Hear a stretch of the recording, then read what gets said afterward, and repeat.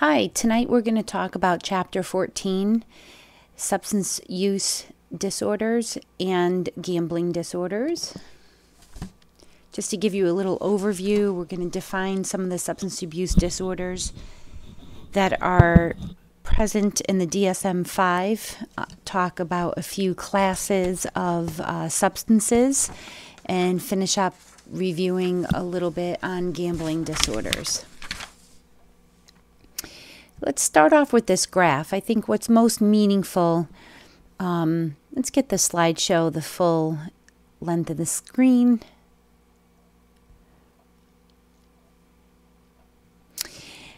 I think what's most meaningful about this graph is it gives you a good idea about how prevalent illicit drug use is in the United States, and it divides it amongst ethnic and age groups. You can see that different ethnic and age groups have different rates of use. Nearly 1/2 of the U.S. population admits to having tried illegal substances at some point in their lives, and about 14% used an illegal substance in the past year. In 2008, 15% of drivers admitted to driving under the influence of alcohol, and another 5% of drivers under the influence of illicit drugs. These are some of the criteria we use in diagnosing substance abuse, substance use and gambling disorders. The criteria that we use now, again, is from the DSM-5. Substance use disorders have to involve a chronic difficulty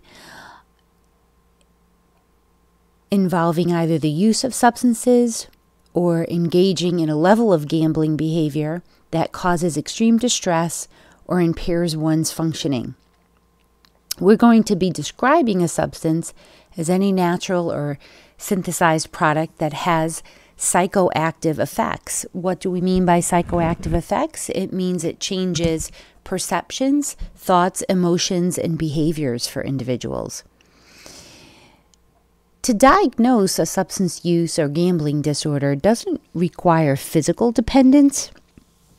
We're going to talk a little bit about concept of physical dependence and how our bodies can get dependent on substances and experience both tolerance and withdrawal. But to make a diagnosis of substance use and gambling disorders, one does not need to have a physical dependence. What is required is that we have to display that there's a problem in the person's everyday functioning because of the use of drugs.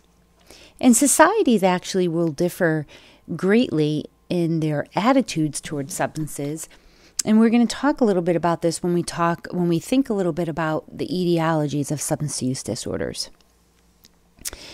So, what conditions do we look for when we're going to be defining or diagnosing a substance use disorder? The first thing we as practitioners look for is substance intoxication. So we want to assess whether the client is having any behaviors or psychological changes that occur as a result of the physiological effects of a substance on their central nervous system. Now, these effects can change from one person to the next depending upon the type and amount of the substance that was ingested. It can vary depending upon the user's biochemistry, including their tolerance level. It can change according to the setting. A lot of times the behaviors and psychological effects that we exhibit under substance intoxication can vary whether or not we're at a party versus drinking alone. It can also influence whether we hurt others if we're driving, or whether we are becoming more aggressive in the presence of other individuals. So again, depending upon whether we're accompanied by others or alone, the setting can have a huge impact on what type of physical behaviors we see when somebody's intoxicated. And then obviously the method of the ingestion of the drugs, whether they're injected or swallowed or smoked, can have different effects in terms of how quickly somebody becomes intoxicated. Other conditions that we assess for when we're defining substance use disorders and diagnosing substance use disorders, in addition to substance intoxication, is both tolerance and substance withdrawal. Tolerance is defined as experiencing diminished effects from the same dose of a substance. So in other words, one needs more and more of a particular substance to achieve intoxication. And the more you use a substance, the higher your tolerance becomes. So the more and more drugs are going to be needed in order to feel the same desired effect. Substance withdrawal is a set of physiological and behavioral symptoms that result from a discontinuation of substances after a prolonged period of heavy use. And often they can cause significant distress. Withdrawal symptoms are always usually the opposite of intoxication symptoms. So a drug that you ingest that makes you very euphoric, that makes you feel very elated, the withdrawal symptoms will actually be the exact opposite. They'll really make you feel crashed, depressed, and lethargic. Defining a substance abuse disorder. Substance abuse in DSM-4 diagnoses were given when use resulted in significant harmful consequences. This could have involved failure to meet obligations, harmful consequences in using physically hazardous substances get you in physically hazardous situations, could have resulted in legal problems or social problems. In the DSM-4, substance dependence was given to those individuals that met the criteria most often referred to as addiction. DSM-5, our most recent version of DSM, actually changed how we look at substance use disorders and actually combined what was previously separate disorders as substance abuse and substance dependent and combined them into one diagnosis labeled substance use disorder.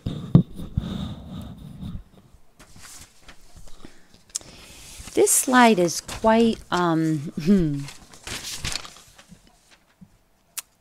it really actually, I'm not sure what's going on with it. Something in the recording software here is making it overlap. Well, let me describe a little bit. This slide is also documented in Table 1 of your book on page 393. So what we think about when we're dealing with criteria for substance use disorder is not only do we want to assess that the person has impaired control, but we also want to think about their use in terms of risky use. So the criteria for substance use disorder, we want to define that the substance is taken in increasingly large amounts over a longer period of time than originally intended.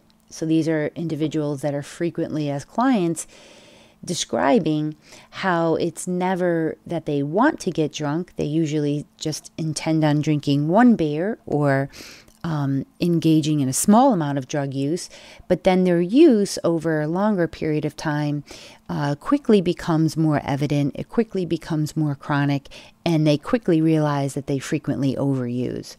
Another criteria that we use to determine substance use disorder is that the substance user will crave the use of substances. The substance user will feel an ongoing desire to cut down or control their substance abuse, but have significantly difficulty doing that. And they'll also spend much of their time in obtaining, using, or recovering from the use of the substance. Also, the criteria for substance use disorder in DSM-5 involves a category of risky use.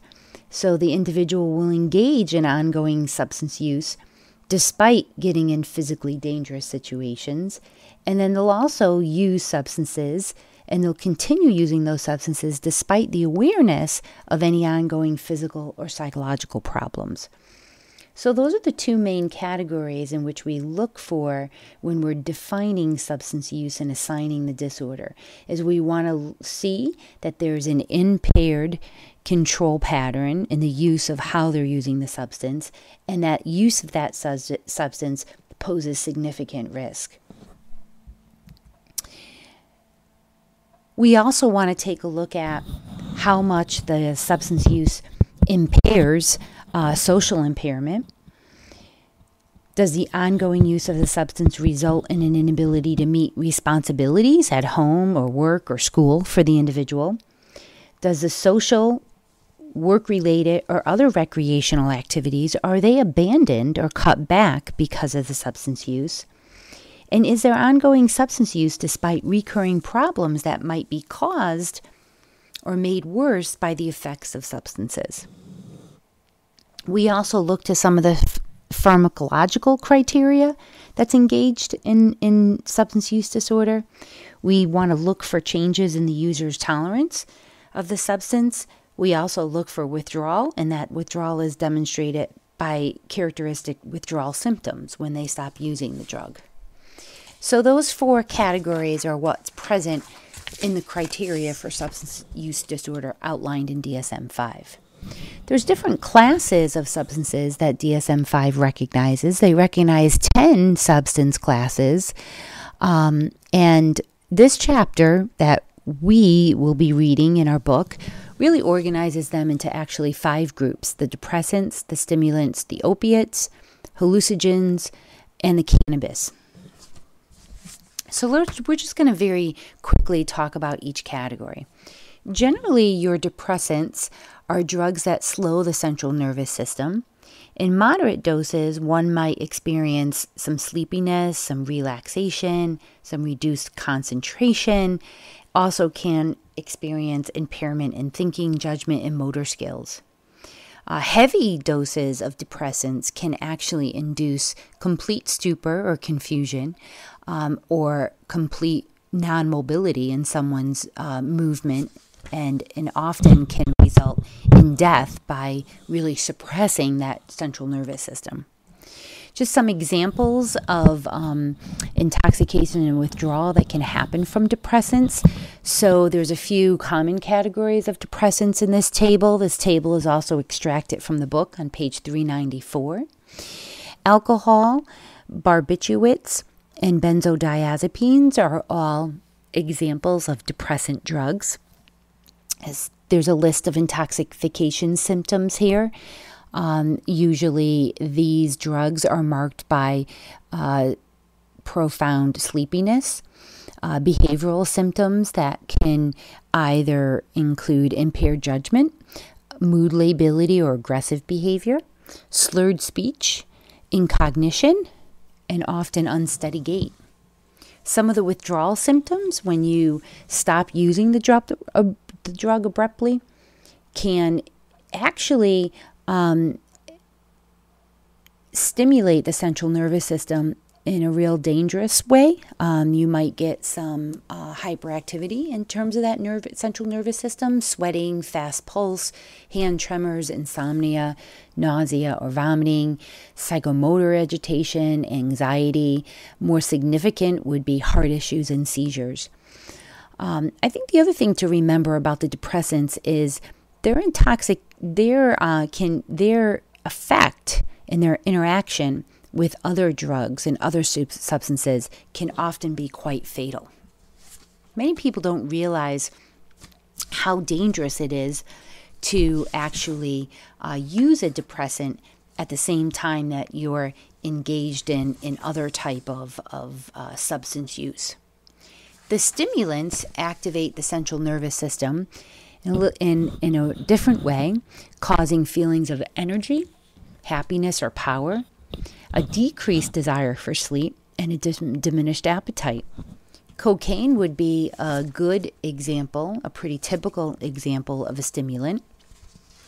Other examples include crack,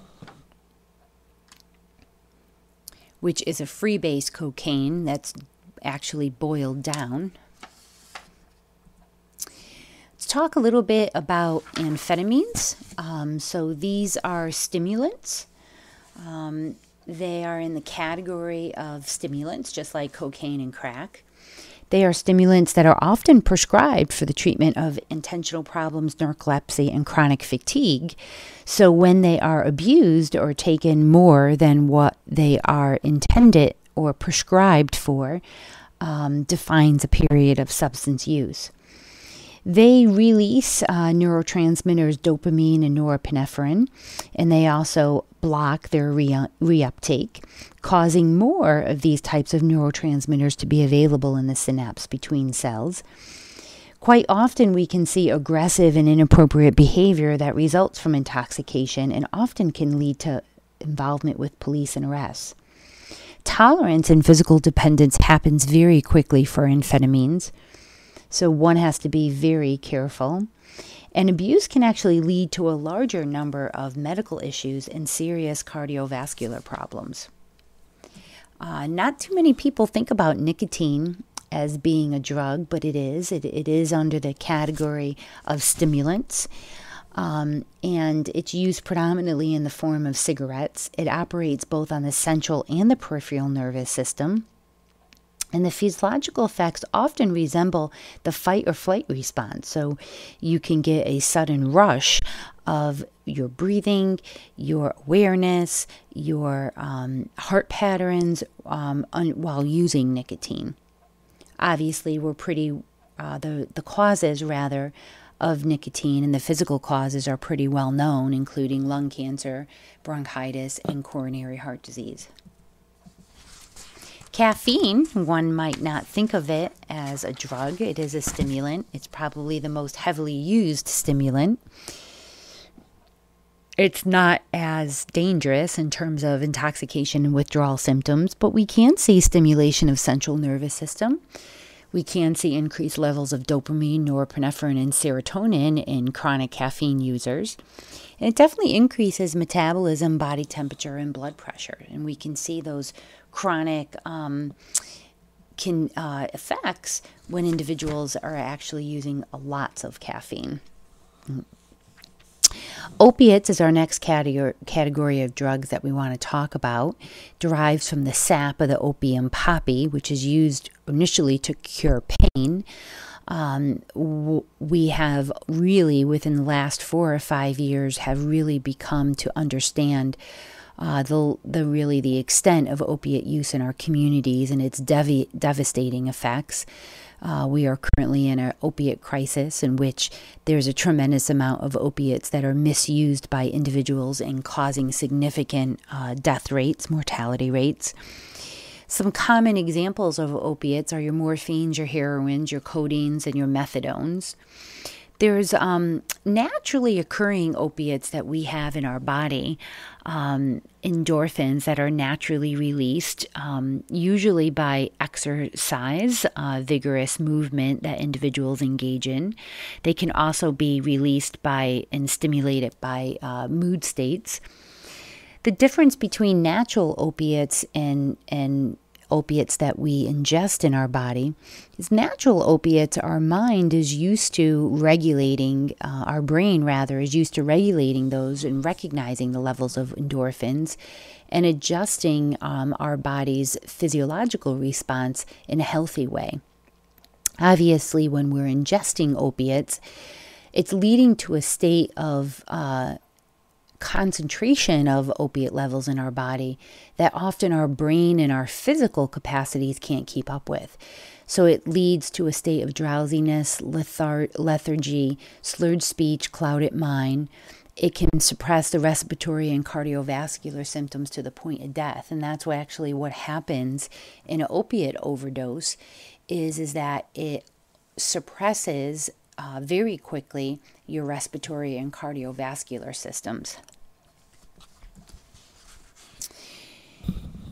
This chart is from page 409, gives you a good example of some of the things that I just reviewed in terms of the intoxication symptoms as well as the withdrawal symptoms related to opiates. really, the use of any substance withdrawal can be profoundly uncomfortable for individuals, and it can be profoundly dangerous. When we talk about the withdrawal from alcohol as being dangerous, the withdrawal from opiates can be just as uncomfortable and certainly just as dangerous. Hallucinogens, PCP, cannabis, we kind of have the last three categories of drugs that we're going to use all on the same screen. The hallucinogens are a mixed group of substances and include a wide variety of different things, including LSD. Most often, the hallucinogens produce perceptual changes, and even in very small doses can produce different visual hallucinations and perceptual changes. And we often refer to the hallucinogens as the psychedelic drugs. PCP, it's manufactured as a powder. It could be snorted or smoked. It's also known as angel dust. It has many of the same effects as the hallucinogens and the psychedelics. Cannabis, last but not least, are leaves that are cut, dried, and rolled into cigarettes and inserted into food or beverages. And obviously they can be smoked in cigarette form. They increase the risk of chronic cough, sinusitis, bronchitis, and emphysema, which is a lung condition. Most individuals nowadays have clouded ideas and misperceptions about the health consequences of cannabis. And many individuals are now into medical marijuana, where they have a prescription from their physician to use cannabis for medicinal purposes.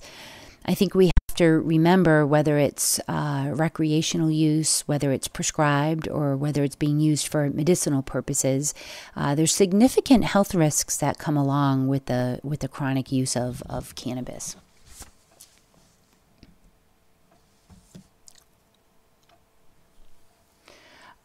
Here's a little slide of its own, little bit of overlap from what I just described in the previous slide. Right now, cannabis is actually the most commonly used illegal drug in the U.S. and Europe. Certainly in a few U.S. states, it has been legalized, but the majority of states in the United States, cannabis does remain an illegal drug. And as I mentioned before, it can cause not only significant medical issues, but it also can significantly impair one's cognitive and motor functioning with chronic use.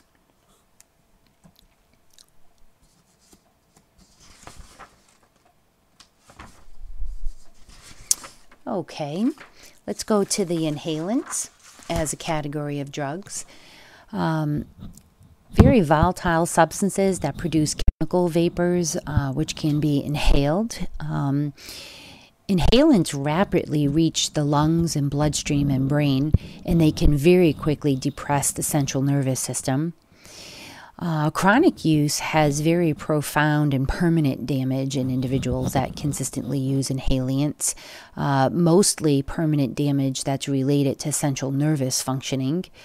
It also can cause significant degeneration of the brain, leading to significant cognitive deficits, often looking like that of dementia, where memory is profoundly impaired.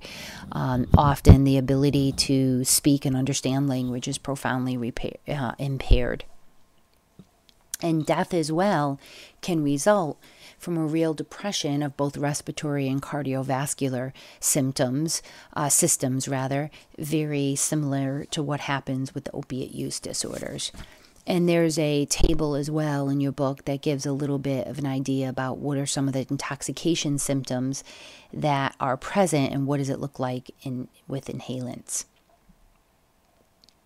So generally, the brain appears to have its own pleasure pathway, and the effects of our experience of rewards is very rich, and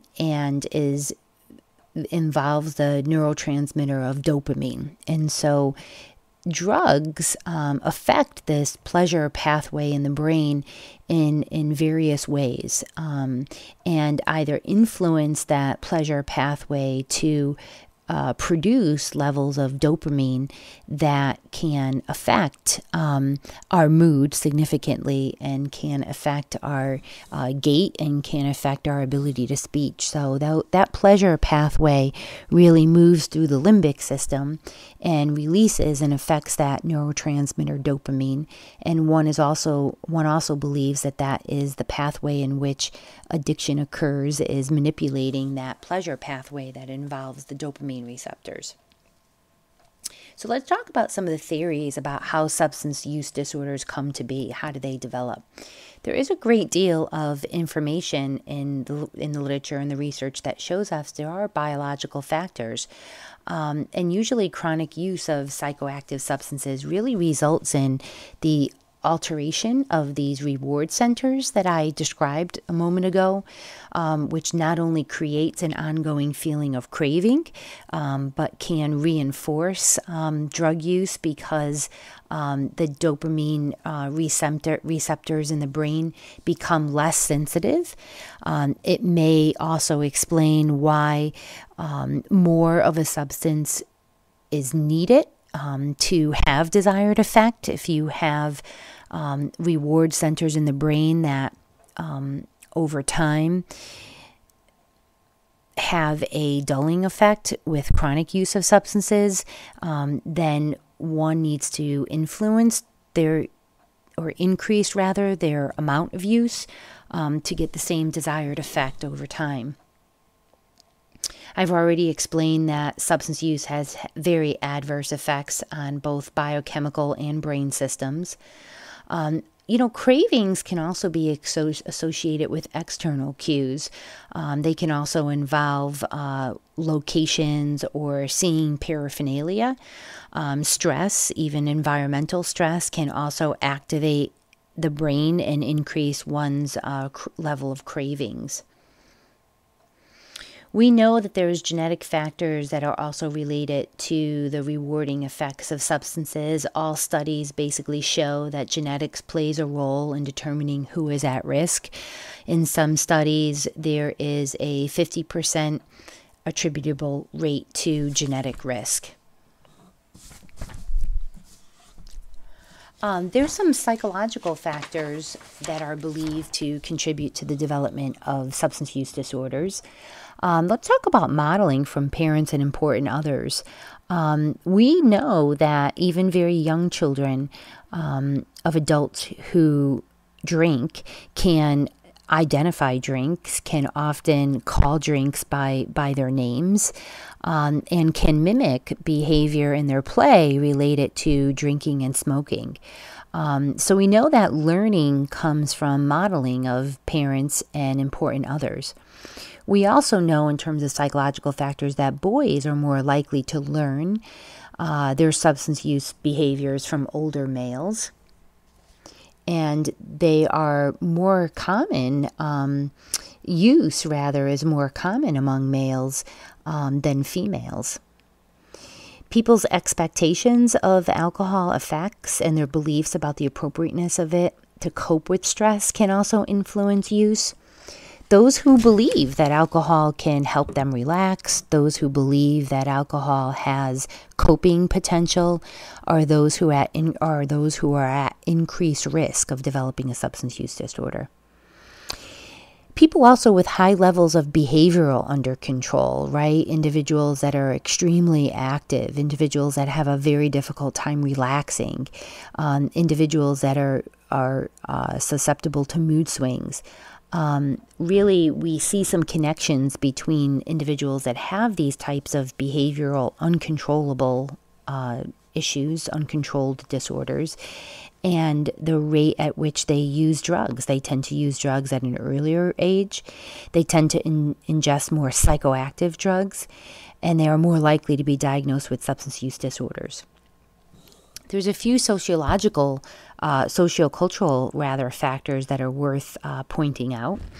And we know that Sociocultural factors point to the reinforcing effects that substances attract. So, for example, people who live in poverty, women who are in abusive relationships, adolescents whose parents fight frequently and violently can be attracted to alcohol, and often it is described by them as a way to escape or cope. So individuals that are in these three types of situations are at increased risk for substance use disorders. There's also some subtler environmental reinforcements and punishments that might influence people's substance use habits. We know that some societies encourage excessive drinking and irresponsible behavior, whether that be through social media or social gatherings or belief systems amongst communities and families. There's a few gender differences that are notable. More acceptable for men in our societies to use substances. Often people say or are quick to believe that it's the more masculine thing to do, have a beer with some of the guys, let off some steam. Women are less likely than men to carry risk factors for substance abuse disorders. They're less likely to have those personality traits that make them more susceptible to turn to alcohol and drugs for coping. We also know that women suffer alcohol-related physical illnesses like cirrhosis and the other at lower levels of exposure to alcohol. So although women are less at risk to carry factors for substance abuse disorder, they are at more risk to develop alcohol-related physical illnesses more quickly. Women also feel intoxicated at lesser amounts of drugs, which may in fact reduce their consumption, but also makes their consumption risky because they may feel desired effects quicker, and at times can overdose quicker because of such. And the reasons and patterns for substance abuse differ for men and women. Men tend to use in the context of social gatherings, and women tend to initiate use more often with family members. There are a ton of treatments that are available for substance abuse disorder. The biological treatments, there are a variety of anti-anxiety drugs, antidepressants, and drug antagonists that can be used to help someone recover from the use of substances. There's different psychosocial treatments. Sorry, this slide is a little messed up again. The psychosocial treatments are generally categorized in the categories of behavioral, cognitive, and treatments and motivational interviewing. There's more about those in the book if you'd like to focus on those. There's a lot of relapse prevention programs that are available for individuals that not only involve abstinence or not using a substance, but also focus on teach people how to use moderately, or also teach people from a relapse prevention that alcohol abuse is viewed as temporary slips, situationally caused, and can recover from relapses.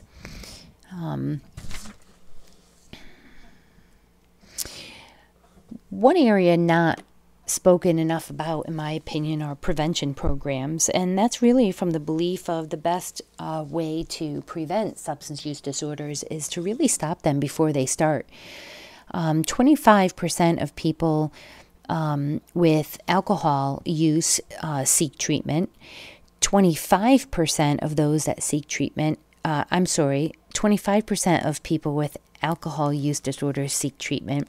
25% actually recover on their own without seeking treatment, which means the remainder of the individuals to carry those problems later on in their life. So that's about 50% or half of the individuals that have drinking-related problems and substance use disorders, don't seek treatment, don't ever recover, and carry those problems later in life.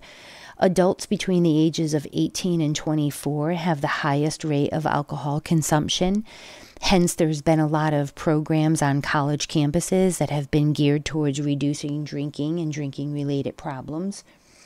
Actually, consumption amongst this age group of 18 to 24-year-olds is our largest group of problem drinkers. There's some limitations that I think college students and individuals between the ages of 18 and 24 have. Most students dislike admitting the fact that they have, that they're powerless, or that they've adopted a lifelong or they have to adopt a lifelong abstinence problem.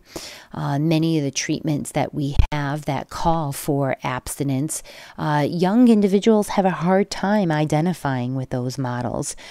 So sometimes young individuals can engage more readily into models that we call harm reduction, where the focus is on educating on the immediate risk of excessive use and talk a little bit about the payoffs of moderation.